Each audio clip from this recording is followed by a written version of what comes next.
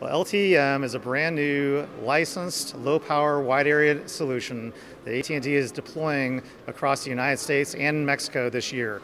What it's going to do for you is really four key things. You're going to be able to get what we call extended battery life. So you're going to get from days to years of battery life on the device. You're going to get better in-building penetration. So devices that were hard to reach cellularly before, you're now going to be able to get subterranean and through walls with much greater efficiency. The third is a lower cost.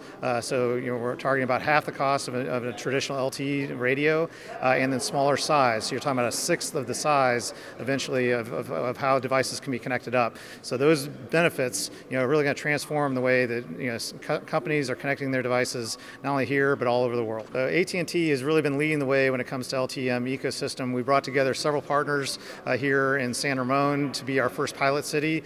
So we've got chipset makers, we've got module makers, we've got different companies that have come in to actually test and trial their solutions, and then we're working to then bring that ecosystem out as we roll this out across the country. So we'll have it halfway through the year, and this summer we'll have a nationwide footprint. At that same time, we'll have the modules, we'll have really the ability to create new applications with a developer kit, and we really want to make this easy to onboard with AT&T and do it across the entire North American continent.